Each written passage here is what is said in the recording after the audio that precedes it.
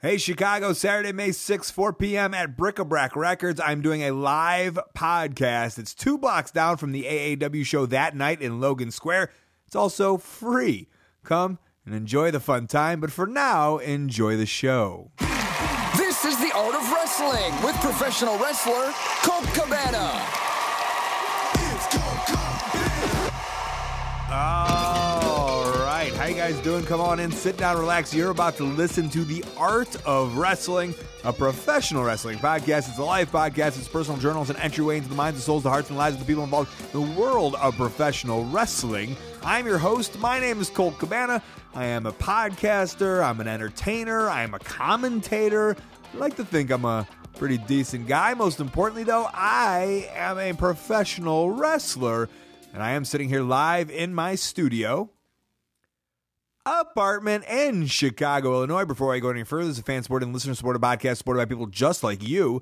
Give it to you free of charge every single Thursday on ColtCabana.com, iTunes, SoundCloud, wherever you get your podcasts from. A couple great ways that you can support, rate, review, and subscribe on iTunes, please. Tell a friend. Tweet it out, Facebook it out, Instagram it out. Best way that you can support, though, ColtMerch.com, DigitalColt.com, t-shirts, buttons, pictures, posters, DVDs, digital downloads, micro brawlers, headbands, Wrestling Road Diaries 3, ColtMerch.com, DigitalColt.com.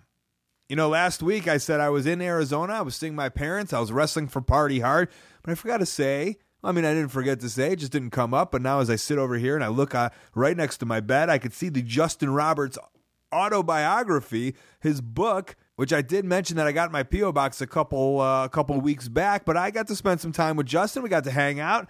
I forgot how good it was to see him and what it's like once you're not in that machine. It's hard. That machine, it'll take you around the world. It'll make you famous. It'll make you cool opportunities. And then when you're out of the machine, you really got to make the opportunities for yourself. And Justin has this book. It's sitting next to me. A lot of great pictures.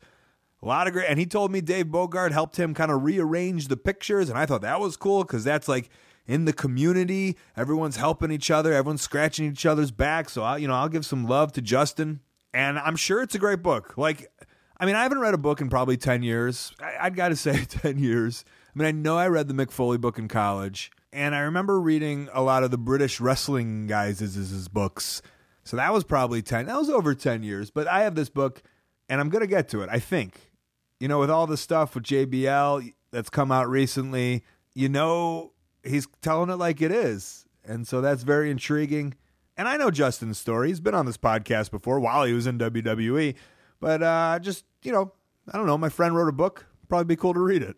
Also, a quick little shout out to Martin Hines at the Metro in the UK. He wrote a nice little article that showed up in my Twitter box today. He put over myself, Bruce Pritchard, and Brian Alvarez and Dave Meltzer's podcast. So that's always nice to see in print. Thank you very much, Martin. And a little shout out to Kenny Doane / Dykstra, who is on the show this week. Kenny is my guest. He was in the Spirit Squad. That's probably best how you knew him. He had a little run after that. Then I think he was on the very first Evolve show. That's how the timing of that came about. And recently showed up back on WWE television doing some stuff with Ziggler and The Miz. And we don't get into that. But he is an interesting story. It's kind of fun that him and Jeff Hardy were both recently on this podcast within the same amount of time. Both guys who wrestled super young within their careers on WWE television. And by super young, I mean high schoolers. They were high schoolers. I couldn't even imagine. It was my dream when I was in high school to be on WWE television, but I didn't train. I didn't get into it that young, so it wasn't a reality. I dreamed of going to watch wrestling, not be on the television. So it's always super interesting for me to hear about people who get a lot of success early in professional wrestling, how it goes to their head, if it goes to their head, where they are, where what they become. For me, me and Les Kellett will tell you how it is to be successful late in our career. If you don't know who Les Kellett is, you should definitely know him. Listen to my Howl Show Pro Wrestling Fringe, where we talk about how he became successful at 58 years old. He was successful before that, but that was like the height of his legendariness. So, I got 20 years to get there, and I'm excited for my big break at 57 years old, 56 years old. So enjoy the chat with Kenny. He's a guy I've known for a long time now, and we were on a bunch of shows, and we sat down and we podcasted. Lots of fun. My week was the usual hectic traveling. Of course it is. Of course it is. I did a show in the Maritimes in Nova Scotia. Are those the same places? Probably not. I'm going to say I did a show in Nova Scotia, and the Maritimes are somewhere next to them. Anyways, a whole day of travel. My flight got canceled. I ended up spending a night in Halifax before making it to Sydney, Canada. Then I got home and I talked to my AT&T dealer, and I realized that I'm allowed to have my phone on roaming the whole time, but I kept it off because I thought I'd get charged. Also, I like the fact that I call him my AT&T dealer like he's selling me AT&T like it's something illegal. Yeah, his name's Pedro. He's on the block. He's my AT&T dealer. He hooks it up. And ACWA, that's what I did. It was a fun show. You know, something about those guys out there. And it can't be like a poor me type thing. It's kind of the same thing that I used to talk about for the UK wrestlers. It was like, there's so many good UK wrestlers, but they all, in order to break or whatever it might be, have to come to America. And it was always my hope that they could just make their own thing where they'd be successful in their own country and they could be stars and they could be rich or well paid or whatever it might be. And like now, you know, this was years later, it's like almost starting to come true or to fruition. A lot of those guys are getting very successful coming to Japan and coming to America, and there's more of them that are doing it. But hopefully, you know, with the ITV thing or even the What Culture thing and the Rev Pro shows getting huge at York Hall, something clicks where they become huge stars in the UK and they can just stay there. And that's the same with the guys in the Maritimes, Halifax, Nova Scotia. It's a good crew up there with good wrestlers that know what they're doing, but it's almost hidden to one area, and it's so hard for them to say, hey, America, look at us, look what we're doing. And this is everywhere in Canada. And you look at the guys who became something, I guess, the Canadian ones. Omega went to Japan, guys like Bobby Roode and Eric Young, TNA, and even, you know, the two big maritime guys, Brody Steele and Mike Hughes. Mike, who I've had on the show before, Brody, who keeps on dodging me. They just do international shit, and that's how they get big. They tried to do something with a wrestling reality show years ago, Wrestling with Reality, which is on the Fight Network, long before they became Anthem and bought out TNA. But hopefully one day for those guys, there's a lot of talented wrestlers up there, that something pops within the region, and they don't need American buzz or Japanese buzz or whatever it might be. Also, that's my new favorite wrestler, Japanese Buzz. I also then flew home from that crazy trip just to get back on an airplane, fly again, and then drive another 2 hours to Cape Girardeau, which I thought was known for something, right? We've all heard the name Cape Girardeau. I was like, why do I know it? What's it known for? And they're like, nothing. It's a shitty little town in between St. Louis and Memphis. It's just Cape Girardeau. To which I said, okay. And then I wrestled their show, and then I went back to Chicago. And that's where I am now, until I head out on the next trip this week. Business as usual. Okay, we do have a song of the week this week, and it's brought to you by ZipRecruiter. ZipRecruiter, it's a search engine for finding and posting jobs. Hey, are you a place or a business or a thing? Maybe you're a wrestling company, and maybe you need to hire somebody? Posting your job in one place isn't enough to find quality candidates. You need to post your job on all of the job sites, and now you can with ZipRecruiter.com. ZipRecruiter already has 9 million resumes you can search through their database. With one click, send your job to 100+ job sites, including social media like Twitter and Facebook. There's jobs in any city, any industry, nationwide. No juggling emails or calls to your office. Quickly screen candidates, rate them, and hire the right person. It's used by over 1 million businesses. Featured on Forbes, Wall Street Journal, TechCrunch, CBS, New York Times, and more. Pro Wrestling Tees. They're doing good business. Might need to hire some more scrumps over there. Make sure we do it through ZipRecruiter. Right now, you guys, you can post jobs on ZipRecruiter for free. Just go to ZipRecruiter.com/first. ZipRecruiter.com/first. One more time, that's ZipRecruiter.com/first. The song of the week is by Knothead. It's off his album, The Evolution of a Hobbyist. It's available on iTunes, Google Play, and so on and so forth. Support him.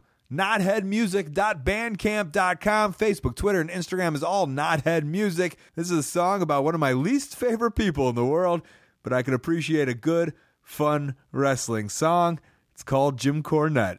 Enjoy. We'll be back with Kenny Dykstra. Don't. Ken is here with no voice at the moment. Were you doing cheers too loud? We may have been. Did you lose that from a night of drinking? Yeah, we were yelling. I don't know how it got to that point because I didn't feel. Looking back, Put that microphone right up to that mouth button. Looking back, I didn't Especially feel with no voice. Yeah, I did not feel like I was yelling that much, but apparently I was. I was told that you guys, you and Mondo, respectively, the Spirit Squad, were on the dance floor living it up, and some of the wrestlers were like, I don't know what they were on, and I was like, I don't think they were on anything. I think they're just this. That's just who they are. That is 100% true. Yeah, we were out there. I was just banging into people, jumping up and down, going crazy. It was pretty cool. Just at what? the club? Because hey, we're in England. We might as well. Yeah, I don't know. Might as well. It's Saturday night. Let's do it. That's what we do. All right. It's fun. It's easy. Are you single? Yes. I'm hitting on you. Yeah. No, I'm just kidding. I don't know. I don't know if that would be. Yeah. Okay, Yeah. you're a man about town, trying to just live it up. Chilling. Yeah. Just live it up. But you know what happens usually in those situations is like, if somebody gets like more drunk than me, then I automatically it changes your focus because now you're watching, you're babysitting. Okay. You know what I mean? Yeah. Not so much babysitting, but you have to know. And like if I'm going out with somebody, like last night we're going out with me and Mondo. I was tried to know where he was just because I got to make sure he needs a babysitter at all times. And it's Mondo. So But you used to work at a bar. Did you run a bar? You owned a bar? No, I was part owner in a bar in Worcester.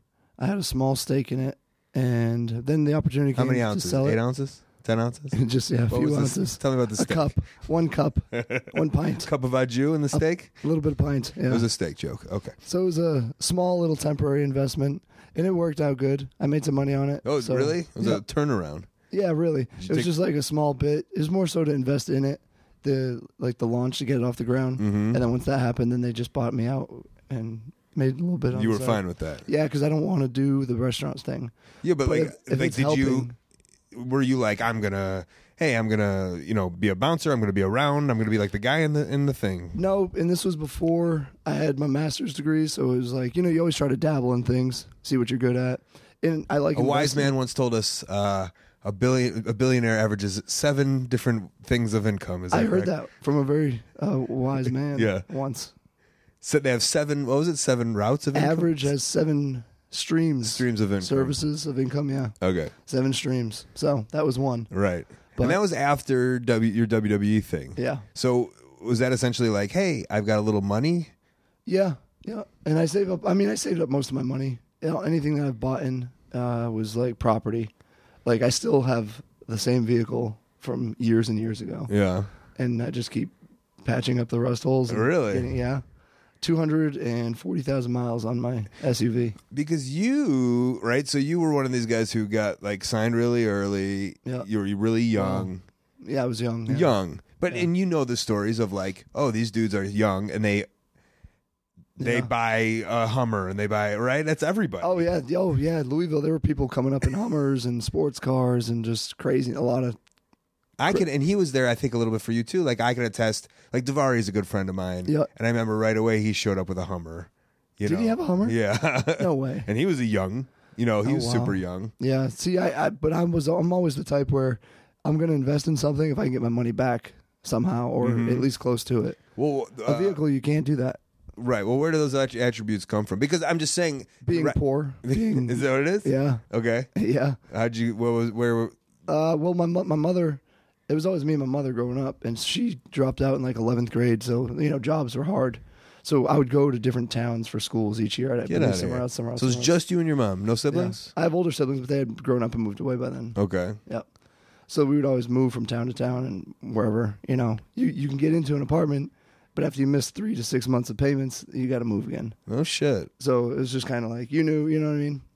But Like, then, what was she doing? Serving at Applebee's or something? She had her own daycare, but then the state laws changed and she didn't have the education and stuff to actually keep it going. So then she lost that. And then it was just all different jobs. I mean, you imagine too, if you drop out of 11th grade, you're kind of limited.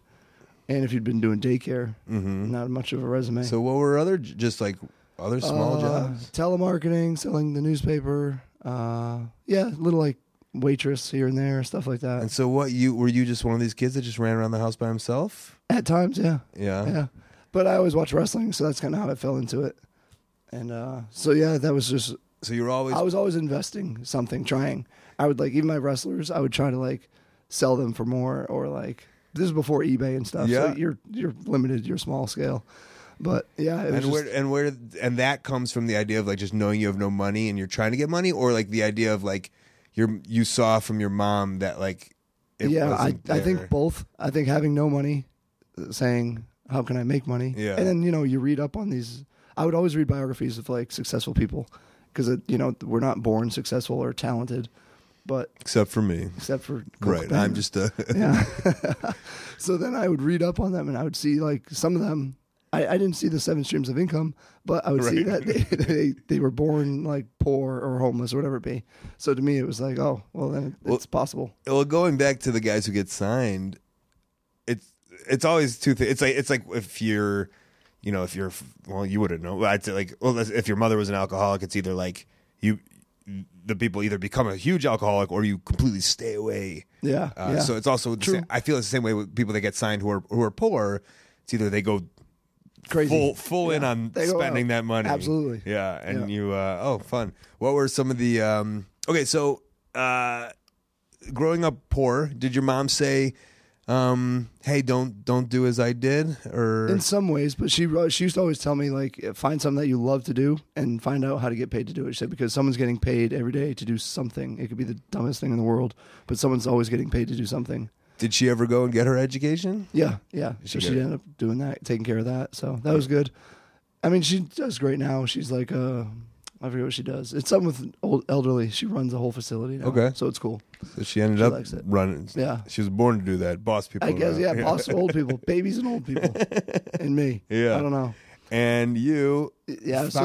She said, find something you love to do and get paid to do it. Yeah. And that's when I was like 11, I think, and I had these little action figures, and I was like, oh, cool, I'll just be a wrestler then. that was it. I was like, okay, I know what I'll do. But were you into wrestling? Like, were the action figures just there because someone had just gotten you a shitload of figures? No, my earliest memory is wrestling. All right. Yeah. Like, my first favorite as a kid was Bam Bam Bigelow. Nice. And I think because he did a cartwheel and he had flames or something. I don't know why, but it was huge.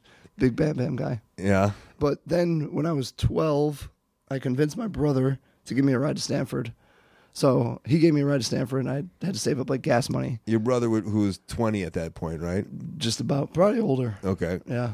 But he gave me a ride to Stanford, and I was like, this is great. Like, I'm going to be on Raw in a week. Like, this is it. Well, come on, hold on. I know. It sounds crazy. Okay, so you're 11. You figure out you want to be. You're 11. You figure out you want to be a wrestler. Exactly. Yeah. You're 12. You're getting a ride from Stanford, and in your head, I'm going to be on Raw very soon. What's going to happen? You're going to walk through that door. It's naive. I'm going to walk through the door. Yeah. I'm going to ask for an application. I'm going to fill it out. I'm going to get interviewed. Vince is going to realize I'm good, and I don't know. I didn't think too much beyond that because how would he know? Right. And I'm 12. And did you picture a wrestler, or did you like a backstage interviewer kid, or were you like? I don't know. That's the thing. I didn't think. I just thought they'll find something for me. Yeah, creative will have something for me. Creative, yeah. I'm not creative, the guy. I'm not getting hired to do that. I'm getting hired to perform. Great. So I walked in. Wait, hold on. Did you picture like wrestling the Warlord at a 12? I don't know. I'll just wrestle Warlord. I don't know. And Barbarian. Yeah, right. These 40-year-old men. Yeah. I don't know. At 12, okay. I don't know what I was picturing. I love it. I didn't picture that much, though. Clearly. So we get there. Everything's going great. The door's unlocked. I go in the front office. Everything's great. I ask for an application. And lady just asked me why I'm not in school. And I was like, well, I'm here to get an application. And she's like, for what? And I was like, to be a wrestler. She's like, that's not how you do it. She's like, you find a wrestling school, you train, you send stuff, we'll call you. How did she know? She knew. Because I was like, well. Because that lady was Linda McMahon. Right, yeah. She knew, clearly. And then she was just like, you can't be in here. Like, get out. I don't even know why the door's unlocked. So I guess the door happened to be unlocked, and it was just lucky. But neither did I get the application. And then, so she didn't give me a list of schools either. So she didn't find one thing adorable about this? Clearly not. No, she healed me. Really? Yeah. You would think, like, here's a WWF magazine, right? Oh, no, I got the magazine. But I already had it because I had a subscription. So I was pissed. Right. I was like, I already have this one. She didn't find it adorable. She was kind of annoyed by it. Yeah, like I was just wasting her time. That's kind of sad. Yeah, she healed me out. Should have been a sign. Okay. But so then I was like, I walk out and I was like, well, I got to find a school. That's what I got to do. And I wasn't depressed or anything because afterwards, my brother was asking me similar questions like, wait, what did you think was going to happen? Like, Yeah. Did you think you were going to be on a plane? He didn't ask you this question before as you were driving there? He might have, but I think I had to see it for myself. Gotcha. It became a realization. And now you Yeah. actually heard the questions being asked by him. Exactly, yeah. So then I went home and I looked up schools like, dial-up AOL stuff. And somehow Did you get in those chat across- rooms? Yeah. Were you in, were you, the AOL chat rooms, like with the old people, like because I was 12. I don't know who they were. Well, I remember being 12 and like talking with like people that were like 30. I remember I was talking about like wrestling stuff, but then like there were all these code words and shit, and I didn't know what it meant. So I was like, I'm not sure what the hell we're doing here. And then by then it was boring anyways because I had a lot of friends. So. Oh, what are you saying about me? Well, no, you might have friends on there. I was You can make challenging people to trivia questions in the WWF Really? spotlight room or whatever on AOL. Do you know all the WrestleMania main events? Up to a certain point. Probably, yeah. And at that point, when I was 12, it was like it was WrestleMania 12 Boom, or boom, boom. whatever, Yeah, so right? you're Yeah, fine. yeah. And I'd be like, ugh. I remember what a smart Mark nerd I was. I was like, ugh, Oh, yeah. you don't even know that Killer Khan was in All Japan, right? Like that. See, I didn't know about the Japan scene, Yeah. and I didn't know a lot about that. I barely knew about WCW. Right. So I was a straight WWF guy. Okay. But so then I found Kowalski School, and I went up there, and he trained Tuesday, Thursday, Saturday, Sunday, and I walked in at 13, and I had saved up money by then. Doing what? Lawn work, just Trading random stuff. figures. Trying. That didn't really work out too well for me. But so I just saved up a lot of money. I could see you. There was a guy at my school who would always like scam me on baseball cards. I could see you being that guy. Oh, I I probably once would. traded like a Sid Bream for like, because Sid Bream was like he won the World Series that year, but his card Mm-hmm. was shit, and I traded him for like a Steve Carlton like rookie card or something, like something amazing. I don't know.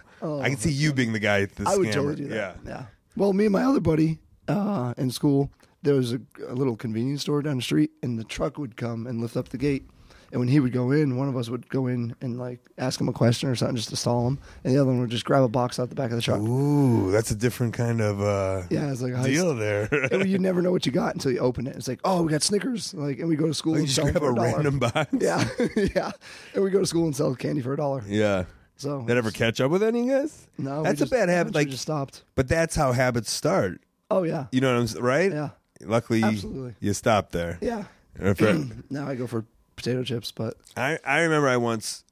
Oh, I don't mean eating habits. I mean no, I steal thieving potato habits. chips. Yeah, No, I once shoplifted a Game Boy game, and I remember walking out and being like, I don't know if you That's a had a tough one, though. I had a shoplifting phase, not like crazy. I think all kids try. Yeah, and I shoplifted the Game Boy game, and it had the metal tag on it, and for some reason it didn't go off. Interesting, And to me, that was like a sign of like, I should stop doing this because you got away with it. because I got away, and like that should have went off, and that's when I called it a day. Yeah, Not you though. You had a scheme. I was making the money. I was making money on it. So what else? What was I saying? Oh, so Kowalski's. I went there and I had money. This is how you got the money. Yeah. Yeah. And then I was like, I want to sign up for the school. Oh, first of all, when you get there, it's on the 3rd floor, and it's like rickety and old, and you hear people screaming, and you hear Kowalski shouting, "Schmuck, schmuck, get up!" And I was like, I remember I stopped at the 2nd floor and was like, I need to really decide, like right now, if I want to keep going. Who took you there? My brother. Okay. Yeah. And then so I walked in, and I was like, I'm here to be a wrestler, and he said, leave, come back when you're 18. And I said, no. I said, Mr. Kowalski, listen, you got to understand. I was like, if you train me now, I said, in 5 years, I'll get a job because I'll only be 18 and I'll have all that experience. And he was like, maybe so. He's like, okay. He's like, come back. He's like, I need a paper from your parents saying that you won't sue me when I beat the hell out of you. Yeah. And I want all the money up front. Did you know who Killer Kowalski was? Yeah. Yeah. How did you know who he was? 96 Hall of Fame Oh, okay. as a kid All watching. right. Yeah. Nice. So then the next day, I got the paper from my mother, and then I did the form, gave him all cash, Yeah. and he was like, How much okay. was it? $2,200. Fuck it. And you had 2,200 as a 13-year-old. Well, with birthday money saved up over years and like little side candy bar Yeah, but gigs. you decided at 12 that this was only a year's worth. Yeah. So that was Well, I had money saved. beforehand. Yeah, because I never really. The only other purchase I bought in my life before that was like a bike when I was like 7. Wasn't your mom like, "Hey, we're poor. I could use that 22 hundo"? No, because she never knew how much money I had. I would just always go to the bank, do it myself. Mattress money or under the mattress. Random areas. But so then. I want to know his Killer Kowalski's reaction when you plop down $2,200. He no sold it. He was just like, okay, thank you. Go warm up in the corner. And how scary? Because Colt Kowalski is like 6'8". Yeah, he's big. Giant he's still man. a big dude then. You weren't. I mean, I get it from now that the confidence has always been high with you for some reason. I don't know why, but were you not like Jesus Christ? Oh yeah, I'm a kid and this is a grown man. Yeah, I was nervous because you hear stuff about like Stu Hart's dungeon and stuff, and I was like, let's see how this is. So then he'd make me go warm up in the corner for like a month. I wasn't allowed in the ring, and he'd come over and teach me how to chain wrestle. So it was like, I'm going to show you this. But even when he's showing you chain wrestling moves, is it kind of like weird? This old man is like... No, I don't think so. No, it doesn't weird you out. I think because everybody respected him there, so it was like he has the knowledge. There was never a doubt that this is weird. No, but just like this old man is kind of manhandling this 13-year-old. Yeah, well, what's even weirder is I was like the bump guy. So like A-Train was getting ready to go up. Yeah. Or he may have already debuted, but he would come back every once in a while. So when he needed to try stuff out, I was the smallest and the lightest. And same thing with Saturn when he was off with ECW. He'd come back and try crazy. I was going to ask who was there. Yeah. Cronus, all those guys. Oh, my favorite. It was pretty cool. Did you love John Cronus? He was cool. I didn't really know him. Well, I was just more like quiet, the guy who get in the ring, let's try this. Yeah. But he was always nice and respectful. Right. But Trips? Was Trips there? No, Triple H didn't come in. I know Miss Trips. He didn't show up. H to I. Yeah. Oh, that's wild, man. Yeah. The Baldo bomb. That's what I was trying to think of the name of what he was going to give you.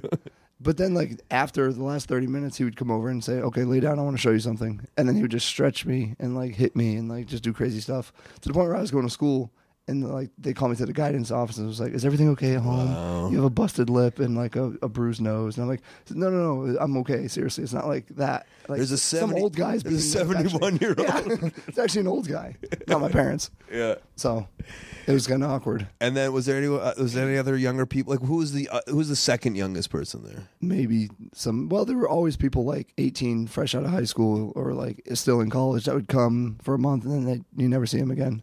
And then it got to the point where, like, obviously in wrestling, like we know about this like weird camaraderie. Yeah.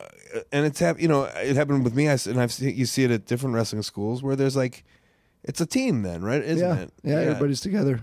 And so you're like this little. Like, did you have a bunch of big brothers, kind of? Kind of, yeah. Well, your real brothers were big brothers, so I guess that's not weird to you, right? Yeah. I mean, I was always like, but even with sports, you always look at his teams. It was me, Aaron Stevens, Wagner Brown, Chad Wicks. Okay. He was there for a little bit towards the end. And then there were some other guys, too, that aren't wrestling anymore. But then there was also a bunch of 25-year-olds and 30-year-olds, right? Oh, yeah. And that's what I'm saying is like the idea of you're a 14-year-old and now you have... I mean, so when I started training, I remember like I was 18 and there was this like, I don't know, 40-year-old black dude who like it was a real human being. I was just a punk little fucking shithead. Exactly. And he had a job and he worked at the school and I just remember like he had been wrestling for years. Yeah. And that relationship was always just like kind of awkward because you have nothing in common. Yeah, nothing in common, but we were doing the same thing in the ring, so there was there was a respect there. But he was had light years ahead of just real life experiences and being a real human. Whereas you're 14, I was 18, you were 14. Yeah. So it's like they're respecting you, but also you're nothing to what like these guys have done in this world. Exactly, yeah. Absolutely. I mean, I think I grew up quick too, just based off the circumstances of like my real life. So like having to fend for myself and like do certain things just to get money to whatever to keep going. So I always had a more, a different mentality than the typical 13-year-old. But I would record everything, and I'd bring this big it held the VHS tape. Yeah. And I would set it up, and Kowalski, he didn't care. Even like if I was doing drills, I would like start recording, and then I would send it to WWE. Like, this is what they're looking for. Oh, it's great. They probably have a library of my stupidest training. They probably knew where I was every step of training. Right? Yeah. And I'm sure when Dr. Tom watched it, he was probably like, "Oh God, this kid again." Yeah. But then I was doing shows for Kowalski in a lot of local places. Hold on. Okay, so when was your first match? At what age? 13. Wow. And what was your wrestling name? Ken Phoenix. I was gonna say it had to be something stupid. Yeah. Yep. And did you get wrestling gear? I had like camouflage pants with like the yellow boots and stuff because I wasn't sure. Yellow wrestling boots? Yeah. So you had boots, but they were like the orangish yellow camo. Okay, but you bought wrestling boots, which aren't cheap. Exactly. Yeah. So you were putting more money into this at 13. Yeah. Kenny Phoenix. Yeah. And you were doing did you have a mask? No? No. Just a real... Yeah. I did, my first thing was a Battle Royal, and I stepped on Doink's head, which he shouldn't have bumped in the Battle Royal. Right. Now looking back, that's not on me. I love how you're mad about it now. Oh, yeah. 15 years later, or Still, whatever it is. the only spot I ever cared. Who was playing Doink that night? Matt. Matt Bourne? Yeah. Oh, wow. Yeah, he came up and was playing Doink, and he maybe he didn't bump, maybe he fell over. I don't know. And I just wasn't paying attention. I stepped on his head, and he got so mad. He was like, "Who did that? Who did that?" And he's going around asking people in the Rumble who did it. And I was like, "I didn't do it." And I'm like trying to wipe the paint on my boot on the apron, like, "Get off, get off." Yeah. So then I went over to Wagner. I was like, "Quick, throw me out." And he's like, "Okay, see ya." So that was like my first experience. And then like Kowalski would always have shows. I was gonna say, and you were probably, if I know anything from that area, from watching MTV's Real Life Wrestling. Right, that was great, wasn't it? Kid USA. Yeah, there was always probably all these names on those East Coast shows. Yeah, like, and Tony Ellis is the one that comes to my mind because that's of that exactly what I was documentary. thinking about. Yeah, and the idea is you're 13, 14, and there's all these. Even Matt Bourne's a big name at that point. Yeah. How do you handle yourself like with those guys in the locker room? Do you remember? I never really talked much. I would just always watch and learn and try to see what they did. You know what I mean? Did you get like giddy as a wrestling nerd that these guys were there, or? No, honestly, I've never. No. Yeah. Well, I think maybe the first time when when Perry Saturn comes walking in, while you're getting stretched and you're like you see him upside down because your head's twisted. Yeah. And you're like, oh my God, that's Saturn. Like as you're getting hit in the face. Yeah. That was probably the only time. But luckily, I was in a position where he wouldn't realize I was all giddy about it. So. Okay. So you started wrestling 13 years old, which is bizarre. Were people mad that they had to wrestle the 13-year-old? I would be. There were some guys who would try to take liberties, like really hit you hard. But Kowalski used to always tell us, you hit somebody as hard as they hit you. So I would just feel like I'm hitting your little non-pubed body is throwing these shitty punches, these horrible, as hard as you can. Real punches and stuff, which actually comes back to help me later. Interestingly enough, I'll get to that too. Okay. But I would record everything, and I would send it to school or to whatever it is, WWE, and I'd be in school. And one day I came home from school, and my mother was like, "There's somebody called. There's a message." I was like, "Who is it?" She's like, "A doctor." She's like, "You seen a doctor or something?" I was like, "What? I don't know." So I looked, and it was 203, and I was like, "What the hell?" It was Dr. Tom, and he was like, "Ken, I need you to call me, man." And that was about it. And I was like, "Oh, okay." So, but you knew who Dr. Tom was. Yeah. Were you freaked out about that? Yeah. Yeah. How old were you at this point? 16 and a half, because I just got my license like a week before. Okay. So you've been wrestling 3.5 years at this point. At this point, yeah. And what were you doing? Were you doing it every single weekend? About every other. Okay. But Kowalski always had some. Souza had a lot up there. And there was some other groups. There was like a group in Connecticut that ran out of a horse barn. Yeah. And I was wrestling in a horse barn. And you were a high school kid at this point. Mm-hmm. And so when you're 15, 16, you're starting to kind of come into your own as like a high school kid. Yeah. And instead of going to parties and stuff, you were going to... Oh, no, I'd still go to parties. Okay. If I didn't have a show, I would. Yeah. Yeah. But what were your friends in high school? Like, what was the reaction to this stuff? A lot of people, like, they knew just by me saying it or that I was a fan. And they just, whatever. They just blew But it wasn't off. like a big known thing like, Ken's a wrestler. Not until Dr. Tom called me and was like, next week, Monday, Tuesday, he's like, Philly, and I think he said Baltimore or something. He's like, can you make it? And I was like, yeah, that's cool. And you were like, yeah, that's cool? Yeah, I was like, yeah, that's cool. I'll do it. He's like, you got plans then? I was like, well, yeah, I got to go to school, but I'll miss it, obviously, because I'm just going to skip. I'm fine. My grades are good. So then he was like, oh, by the way, He's like, so. I'm surprised he allowed that. Well, here's what he said. He said, just subtract 2 years off your date of birth when you sign the papers. So I was like, okay, March 16, 1984. So then I went there, and what was great was every time I did it, I would always get chosen for TV. So my first time, I did the White Boy Challenge with Rodney Mack. And it was just, yeah. It was I remember that. And I still talk to Rodney and Jazz. Like, they're still really cool. So you were on TV at 16 and a half. Yeah, Monday Night Raw. They thought you were 18 and a half. And my school thought I was sick that day. And did you think, looking back, do you think were you like mature and tall for your age? I was tall. You probably would have thought I was like 18, 19. Okay. Yeah, because I would work out religiously all the time. So I was like 215 as a junior in high school. Okay.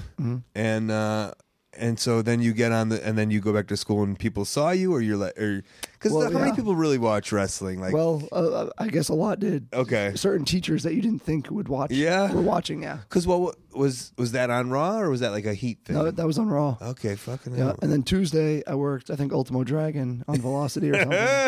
Yeah, it was great. And then I drove all the way back from Baltimore, and I didn't even go home. Did you have a car? Yeah. Okay. Yeah, I didn't even go home. It was a little beat up car. It was rough. I'm surprised I made it. But I went straight to school, and as I walked in, they were doing the Pledge of Allegiance, so I was on time. And then after the Pledge of Allegiance, my teacher was like, to the office. And I was like, okay. And the dean of students was like, what?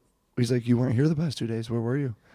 And I was like, I was working. And he was like, you were. I saw it. He's like, good job. Hey. Yeah. And he's like, I'll make a deal with you. He's like, how often are you going to do this? And I said, honestly, I don't know. Maybe every other month, every 3 months. I don't know. He's like, if you keep an A-B average, I'll excuse those because it's technically work related. Yeah. And I was like, that's cool. crazy. Deal. Yeah. I guess like you are allowed to, some high schools have this thing where you can like leave and work. Yeah. And that's crazy. That jobbing for WWF. Yeah, was in school, yeah.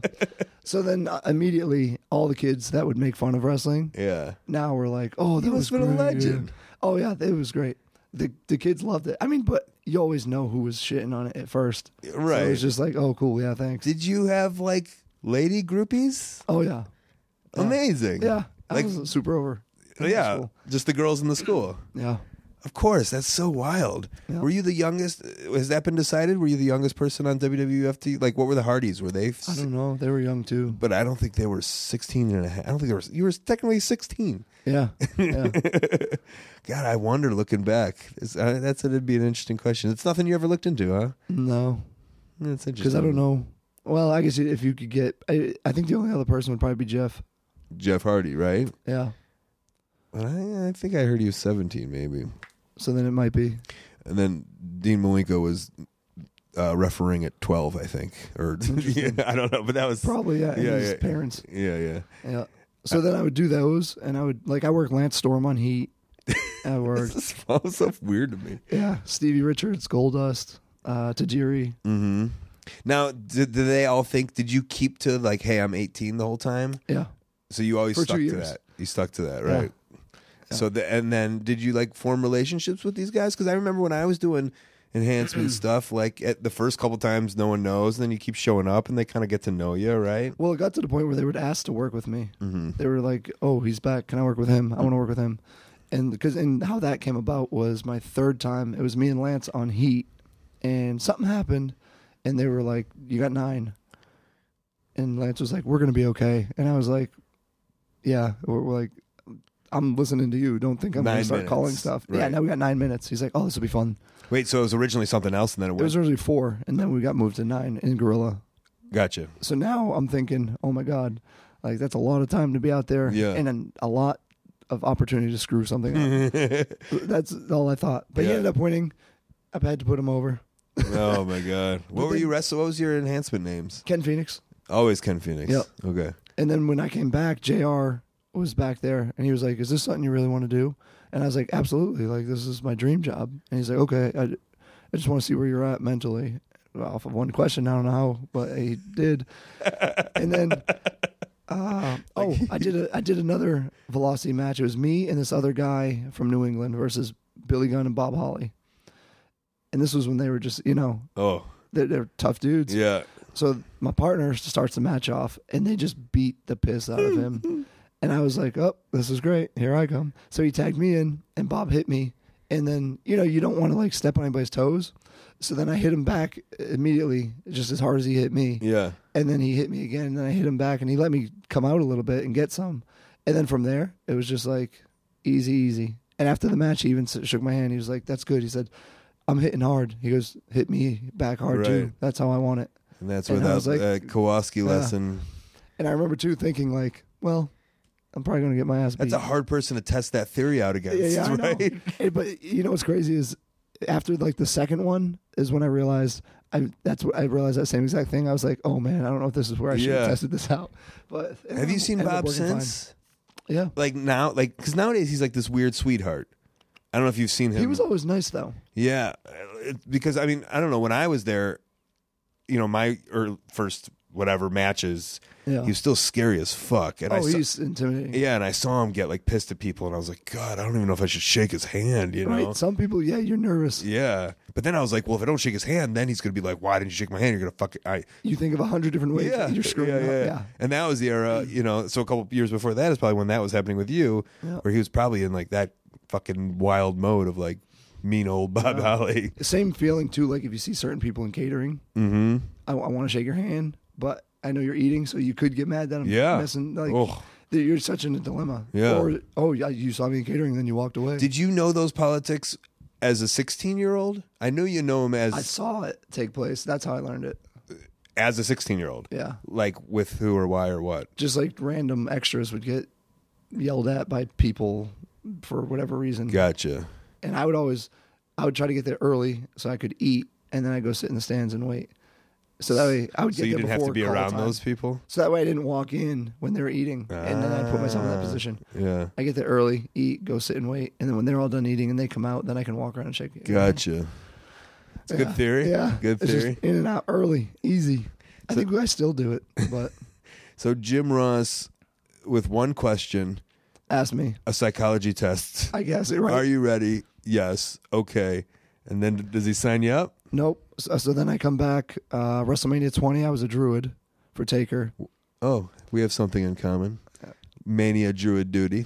Which WrestleMania? The one in Chicago. I don't know what number it was. What number are they on now? 30-something? Yeah, I don't know. Maybe 23? That one, it was me. It was Chad Wicks. It was the Heartthrobs. There was a few of us that ended up going to OVW. Chicago one? MSG. Oh, okay. WrestleMania 20. Oh, gotcha. But so then after that, WrestleMania is all over, and then Johnny pulls me into his office. John Laurinaitis. Yeah. Who you sound exactly like right now. I know. It's great. You're doing his impression. I'm just going to start calling people and hiring them. So he calls me in. He says, can you go to Louisville? I said, yeah, I can go. He's like, I want to hire you. Wait, how old were you? 16. Oh, no. I just turned 18. Okay. That's right. Yeah, because it was like a few days after my 18th birthday. But not graduated high school? Not yet. Okay. So I was like, yeah, I can go. Oh, yeah, Mania's in April. Yeah, but you probably will graduate in a couple days or weeks. Yes, exactly. Okay. June, yeah. So he's like, I want to hire you. I need you to go to Louisville. And I said, well, okay. I said, well, I graduate in June, so let me just finish school, and then I can go. And he's like, how old are you? What are you talking about, graduate from what? And I was like, high school. And he's like, how old are you? I said, I'm 18. He goes, when's your birthday? I said, March 16th. He's like, you just turned 18 like 4 whatever days ago. I said, yeah. He's like, you've been working for me for 2 years, and now you're 18. I said, if I was going to sue you, it would have happened a lot sooner, don't you think? That's what you said? Yeah. Like, we always had like this weird relationship where we were just talk to each other like that. Right, to the point where you now sound like him. Exactly. Right. I'm becoming him. My skateboard's in there to get through customs. So then he was like, oh, well, that's bullshit that you were working for me at a young age. And I was like, okay, well, I was like, how about I go in June? And he's like, we'll talk about it later. And I was like, well, okay, well, call me then because I'll be ready. And he's like, what makes you think I'm going to hire you? I was like, because you're going to hire me right now. Yeah. So what? Now that you realize I'm even younger than you thought I was, why wouldn't you hire me? And he's like, I'll talk to you. And I was like, all right, see ya. Or you weren't scared? No, I didn't really care. Because I always have the impression, you can't fire me if I'm not, But you were hired, and then he told kind you, of, right? you said your age, and then you were almost fired without any paperwork. Exactly. So, well, then he called me in May. It was like the end of May. He offered me a job. So I had my contract before I even graduated high school. So I graduated June 7th, and my first day at OVW is June 14th. That's wild. So, yeah. I just packed everything. All right. That's Now, it's kind of crazy because now you're finishing up your second MBA. MBA? MBA. Yeah. And like, your college was OVW, was pro wrestling. Like, was there a bit of you that was like, I'd like to go to college? I mean, obviously, I know you want to go. I always wanted to get a degree. Yeah. Just something to fall back on and, do. And But, I mean, obviously, you loved wrestling and that's what you wanted to do. And you wanted to fall back on plan. yeah. But you were, you were 18. So did you think that like maybe there wasn't success in your cards? Because you seemed very confident like going into all of this. Does that make sense? Oh, like something might not work out? Yeah. No, not really. I think everything is going to work out. There's never an option for it not to. Well, then what's the want of a college degree then at that? Well, because we can't wrestle forever. Injuries happen. So that's more my mindset on it. It's just the thoughts of in like, the event. when I'm 35 or 40 and I'm not in the main event of WrestleMania anymore. Yeah. In the event type thought. Yeah. Yeah. I can do something else. Okay. Because I'm always the type, like, even when I have off days, they're not really off days because I find other projects and stuff that I want to do and try and explore. Mm-hmm. So I'm always dabbling in something, some craziness. But yeah, that was my thought. But it was college, and I always knew I'd go back to college at some point. I just, I'm always the type where if I'm not 100% sure, I don't do it. And I just have to wait for the right thing. And I didn't want to rack up loans and stuff. So the way I went to college was I would look up job openings that were good for my mother so she could have another job. So she ran the dining hall at the college, and then like your kids get free tuition. So I got her a job at school in the dining hall. This was after your WWE run. Yeah. Yeah. That's so smart. And then 6 months later, when everything kicked in, that's when I started school. Oh, wow. And got my degree. With a free education. Yeah. Because mom was at the dining hall. Exactly. And you had the money to probably go to college. Yeah. But, right. I mean... Why not rock the system a little bit? Why not? Yeah. Not rock the system. But yes. That's fun. Yeah. So when you showed up to OVW and you were 18, who's the second youngest person there? Maybe Chris Masters at 21. Okay. And again, was that the same, the idea of like, you're the kid here? Yeah, it was. Yeah. Did you feel it hard to fit in, or did you? No, because I just did my... Well, I knew if I was given the opportunity that I would be able to do and show that I can work. And Jim Cornette, the first thing he said was, "Are you a heel or a babyface?" I said, "Usually I'm a heel." He's like, "You're never going to make money as a heel. You're a babyface." So then I had this idea to turn myself heel. And the way I did that was we did like a tournament where it ended in like me and Snuka, and we were both baby faces. So when he won, Snuka. Yeah. That's confused with Jimmy Snuka. Yeah. 60-year-old man. I worked him too, so yeah. It's kind of weird. So when he went over, then I just like threw a fit. Cornette said, "Get mad after. Just be mad about it." I was like, okay. But I took that as, I'm going to throw chairs. I'm going to tip over the commentator's desk and just have a huge fit and turn heel. You did it on your own. Yeah. And that was one of those things where I could say, "Oh, I'm sorry. I thought you said get mad." Right. Not be mad. So where does the idea that you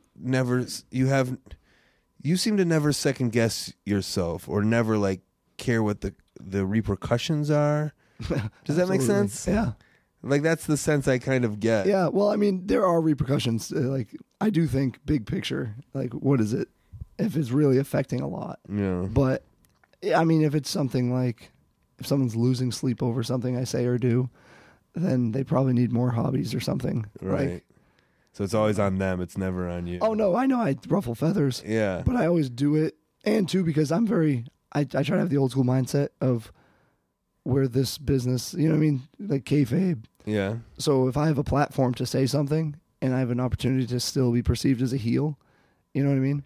Like you ever see matches? You've seen shows where you go, that was a great show, but that bump that he took, that was real. Sure. But you're in a system that is eggshell based. Oh, I know. That, people are worried about getting fired over the dumbest things. And you're like, and they say, "Hey, throw a fit," and you're like, "I'm gonna ruin these guys' set for the sake of like turning heel, doing a thing." And if they don't like it, you're fired, right? Like that's kind of I'm pretty screwed. Yeah, pretty screwed. But I would say, in my mindset was always like, if they don't like this, they're just gonna be like, this guy sucks. It's actually kind of happened to me. I think so. Kevin Dunn saw me on TV. He was like, I don't like this guy. You're fired. So like, it's crazy. that's the word. That's dumb. But you don't seem that you never. It doesn't seem like you have that. That was in your head. No, yeah, it didn't even cross my mind. Right. And I'm kind of curious, like, why not? Well, I just thought I'm going to do this until the crowd really boos the shit out of me. And then I'll go backstage because I'll walk back there with the reaction. As opposed to if the crowd just did nothing or just like didn't care. Yeah, but what if you ruined this guy's fucking set? Well, I didn't go that far. Okay. But I like slammed chairs and like I think I kicked cornbread, one of the kids there. And like I love the idea that I know what you're talking about. Yeah, and people have no. Can you kick cornbread? But you just kicked a piece of cornbread. That was. There's a guy named Cornbread. Yeah. Okay, and then I know, and I saw a lot of your stuff down there, and so, we're kind of not almost running out of time here, but was Spirit Squad your like? Were you happy going up as that? Or did you have like this idea of like, I'm going to be Kenny Phoenix? Well, what's weird is they brought me up and I did a whole bunch of house shows as Ken Doane. Just use my real name. 20-year-old kid? 19? God damn. 18 and a half, 19. Yeah. And I was doing all these like loops and stuff as Ken Doane. And it was getting a good reaction. But then Vince was like, I want male cheerleaders. And I thought it was a rib, really. And then after we left the meeting, we were like, he's serious. He wants this. So I was kind of like, because, always being the athletic and stuff like that, growing up, playing sports, the last thing you ever think is going to be a male cheerleader. And then I was like, screw it. If that's what they want, we're just going to do it better than anybody else could. So that's kind of where that all came from. But you get comfortable with it after a while. Mm-hmm. And once you figure out as you get older and you realize, how to work better, and each day you get better, but as you realize that and get a better grasp, the gimmick is great because it's a gift. It's a gift, yeah. It's like Eugene honky-tonk or man, like yeah. You know what I mean? Like, well, I always said like I wanted a honky tonk man gimmick where you could just do it forever. Yeah. But hold on, so I've had Mondo and Nemeth on here both, but they said Vince, you went into that meeting, but Vince said I need cheerleaders, so somebody picked out 5. Yeah. Right? Yeah. And so when they said to you, did they say you're one of the 5? Well, they brought us all in at the same time. It was me, Nick Mitchell, Nick Nemeth, Johnny Jeter, and Elijah Burke. Mm-hmm. Who and like Danny Davis or they sent us up from Louisville. They were in Cincinnati. And did they tell you what was going on? No, they said they want to meet with you. So I wonder what have you heard since? Like, was there like a list and someone went down it and that I don't know honestly. I have no idea. Okay, that I don't know. And so that the first time in the meeting with Vince, you didn't know what was going on. There's just 4 or 5 guys there. Yeah, all 5 of us. Okay. And then he sprung that on you? Yeah, and Taz was in the office in the back doing something, and Taz even looked up and started giggling. That's what made me think it was a joke. Yeah. And then he was like, no, I'm serious. I want 5 male cheerleaders. Okay, and he says, this is going to work. I promise you, this is going to work. So your obviously your reaction, the exterior reaction is obviously you're excited because it's Vince McMahon and you say whatever. Yeah. But inside, like that first reaction. I think my first reaction was, this is great. We're going to be on TV. Okay. We're getting called up. Gotcha. But then when it started to digest, I'm going to be a male cheerleader. I was like, ugh, you get that like butterfly. So the first reaction was like, and that makes sense. Yeah. Like he's behind something because you were just a schmuck, just doing jobs and whatever. Right. Yeah. Fun. Yeah. And and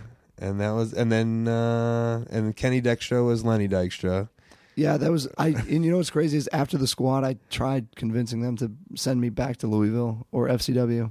That was my whole thing. I said, it's great that we're on TV, but I don't want to be because I want people to just forget about it, the whole thing. Mm-hmm. If we come back real quick, you can't come back from that in a week. And I was back the next week. So, and then that didn't end up. So you saw that as a negative. You realized, huh? Yeah. But you had a nice. They were trying to push you. Yeah, we did for a little bit. But just what you think the stigma of? I don't know. I know the night that I worked Flair, I went over on Flair, and then that's the same night Hunter retours at Leg, and then the next night Arn said they're moving Flair with Sean. He said, so I don't know where that's going to leave you. That was pretty much it. After a nice victory over Ric Flair. Yeah. Yeah. So then I did some stuff with Carlito for a little bit, and then I pitched a few ideas to work with Bobby. And my thing with Bobby was I've worked with him in OVW, so I know what he can do. And he was still new at the time. And they had him with guys like Test and Holly. And I went to Stephanie, actually. I said, I know what you're trying to do. I said, you guys want Bobby to be a monster? I said, but he's working against monsters. I said, so it's kind of hard to do. I said, I worked with him in OVW. I said, I know you guys have footage of it. I said, I can make him look like $1 million and still get over at the same time. Mm-hmm. And she was like, okay, well, I'll think about it. And then the next week, she was like, you have 15 minutes on Raw with Bobby, and you got one commercial break. Okay. How'd it go? It was great. Yeah. We got. Oh, I was telling Mono this the other day on the bus.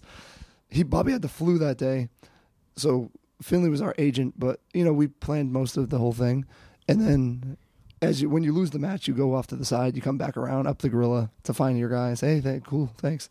I came up the stairs at the same time Bobby came in from the ramp, and standing ovation.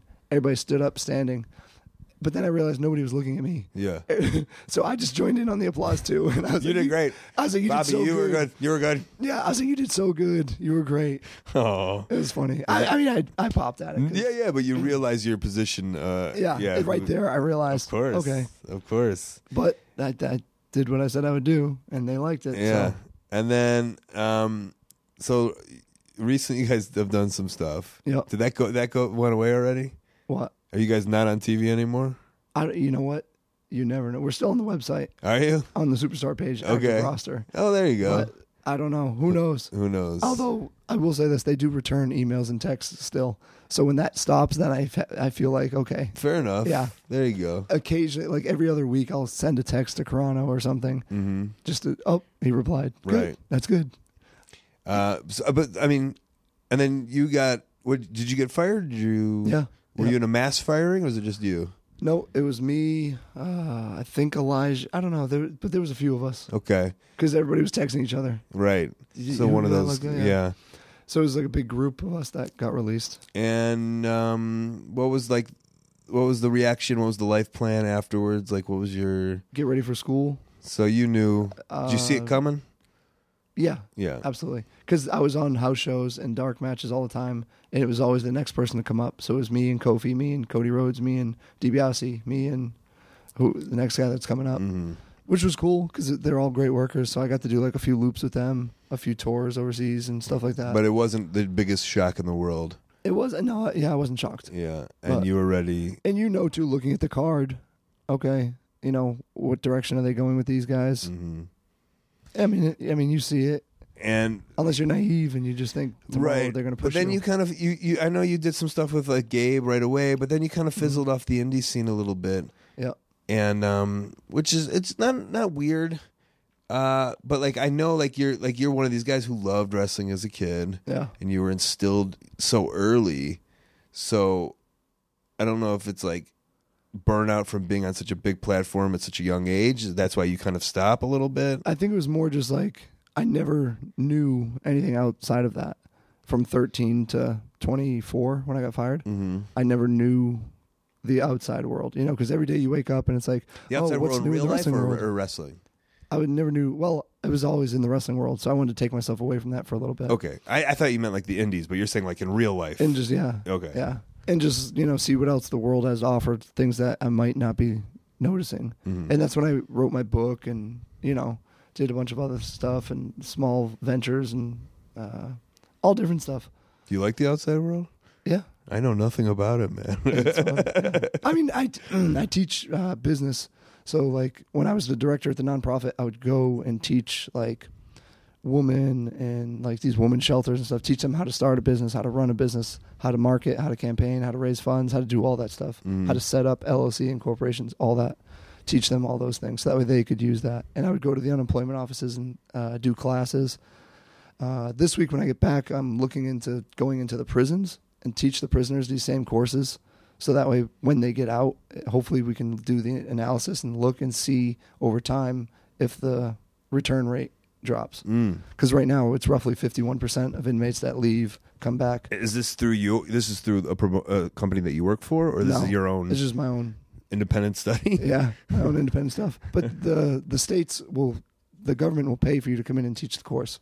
Okay. So if you have a reasonable rate and a reasonable thing that you do. But you figured out how to figure out that the state will Exactly. do it. Yeah. I don't like working for people who can make more money off of me. And I always tell people this, your job, you work 8 hours a day. It takes you an hour to get to work, hour back. That's 10 hours out of a 24-hour day. Plus you sleep 8 roughly. That's 18 hours. How much time do you really have for yourself? Or are you working to make somebody else money? No one's going to hire you at X amount of dollars an hour if it's costing them money. Right. So if they're not making money off of you, then and whatever they hire you for, just know that there's a way to make more because they're making it. I always have that mind, maybe not that mindset, but I always think of like, well, if I'm making this, then they have to be making that. Exactly. Yeah. And if I'm doing the work, if I'm the horse here, yeah, and you're the whip, and you're making more, it just doesn't make sense to me. Yeah. I can't fathom that. It drives me crazy. You're right. But I'd rather do something that I love to do 24 hours a day and get paid, be the only one that gets a paycheck out of it, than do something. Which is weird, like, because I've had these thoughts too, man. And sometimes when I say them out loud, it kind of sounds selfish, but it's also like, why? Yeah, I know, like in my heart, it's not. Yeah. But like if you say it out loud, it doesn't sound selfish. It just sounds like greedy, doesn't it? You can hear it sounding a little like I want all the money, you know. But you put in the work, you deserve the money. Yeah. I've done seminars. I've done hour seminars where I've rented like a VFW hall for $150, and then I'll take $50 and I'll do advertising on Facebook to a certain demographic that I'm looking for in that area, and then I'll sell. It holds 150 people. I'll sell it out with $10 a ticket of how to start business, how to invest your money, how to save your money, and people come and I'll have a little speaker and a microphone and a presentation up, and I'll talk to people and I'll just give them all this advice. This is a real thing. Yeah. So I spend really 150 in the hall, extra 50 on advertisement. That's 200. I sell 150 tickets. That's 1,500. It's really 1,300 profit. Yeah. And I'll even buy a bunch of cases of water so they can take them as they come and go. Yeah, this is legitimate. This is indie wrestling without the ring. Without the ring. Is that where you think you a little? Do you think so. Do you think you got that from like business school or from independent wrestling or like Kowalski? How to set it up? Yeah. Indie wrestling. How to teach the subject? Business school. Business school, yeah. So it's a good mix. Oh man. So I'd rather make $1,300 an hour than 10. So. But there's people who won't want to put in that kind of work or think of that or be exactly. Yeah, of course. I can get $1 million if I can get 1 million people to give me $1. I'm probably not going to find one person to give me $1 million though. Right.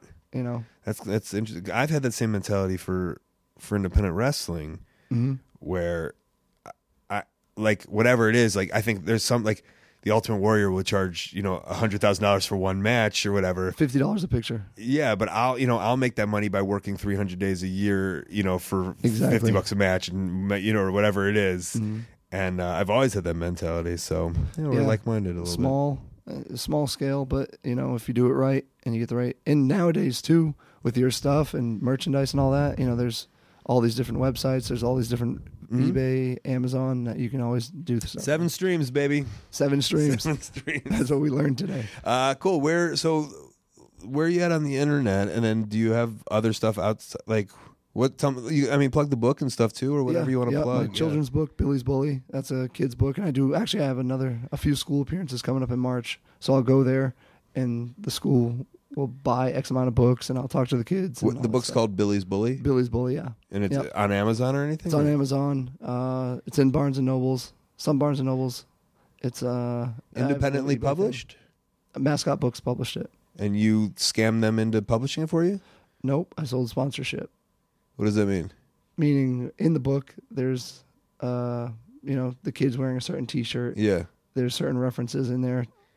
To Mascot Publishing? Yeah. No, but you had to get Mascot Publishing to be the publisher. Oh, yeah. No. The sponsor is Nichols College. That's what it is. Okay. They sponsored the book. So the first page is an ad of them, Nichols College. Yeah. And then throughout the book, it has Nichols College, like, logo. Yeah, but the publishing company is Mascot. And the publishing, they published it, though.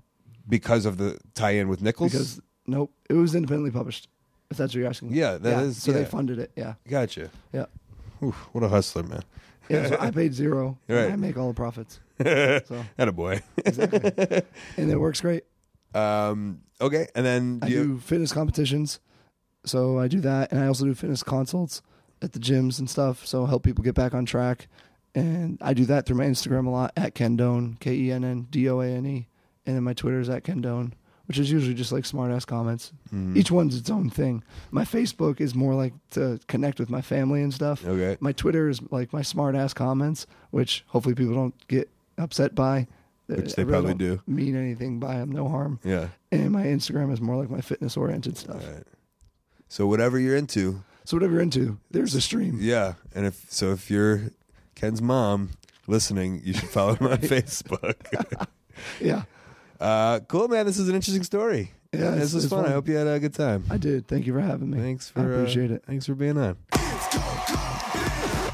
All right, Ring of Honor television spoilers are coming right now. If you don't want to hear them, do a 15-second forward right now. Okay, Kenny showed up on Ring of Honor television and had a really fun match and a really fun segment. So that's cool. Still doing it, still out there getting it done. Okay, unspoiler, that sounded like 15 seconds to me in my head. Give him a tweet. Let him know you liked it if you liked it. If not, just go on to the next one. Like we've done every single week. Before we get out of here, let's get into some plugs and Upcoming events. All right, the best way that you can support ColtMerch.com, DigitalColt.com, Twitter and Instagram at Colt Cabana, Facebook /AOW podcast and /Colt Cabana. My storytelling podcast, the one with Les Kellett, Pro Wrestling Fringe, plus past archives of this show. They're ad-free and they're on howl.fm/Colt. Use that code COLT. Get yourself a free month. ColtWrestling@gmail.com is my very public email. I also got a YouTube channel, always throwing stuff up there. ColtCabana.com is my website. You can find my P.O. box on there. I love getting snail mail. Upcoming, Friday, April 28th, Saturday, April 29th, Sunday, May 7th, Wednesday, May 10th, Friday, May 12th, Sunday, May 14th, Milwaukee, Minneapolis, Detroit, Toronto, New York, and Philadelphia, ROHWrestling.com. I think I'm doing commentary for all of those, so don't expect me to wrestle, but I will be wrestling on these shows. Sunday, April 30th, Austin, Texas, WrestleCircus.com. Friday, May 5th, Clive, Iowa, ProWrestlingRevolver.com. Saturday, May 6th, Chicago, Illinois. I'm doing that free podcasting taping at 4 p.m. Brick-a-Brack Records in Logan Square. And that night, doors are at 6, AAWrestling.com. Saturday, May 13th, Westbrook, Maine, LimitlessWrestling.com. Friday, May 19th, Lakewood, Ohio, OldWrestling.com. That's old with an E.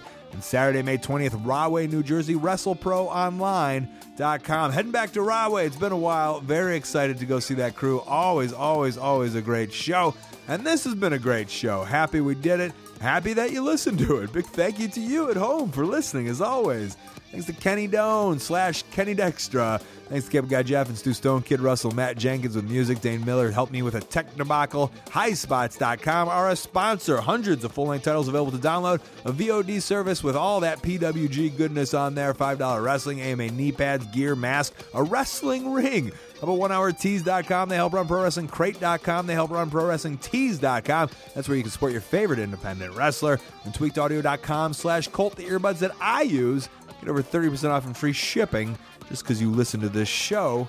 What do you think of the odds that I'm going to read that Justin Roberts book, right? I mean, it's been sitting here, but I don't know. I don't know if I get into it. I want to read it so bad, but there's just Fargo and Better Call Saul, and there's some Netflix stuff, and there's just, I'm thinking about buying CISO. Any of you guys buy CISO? I've been thinking about watching some CISO stuff. There's a lot of good stuff on there. So, now you know what's filling up my brain. But reading. One day I'll get to reading. Not now, though. Maybe next week. We'll see you next week. This has been The Art of Wrestling. For Colt Cabana, I'm Colt Cabana. Thanks.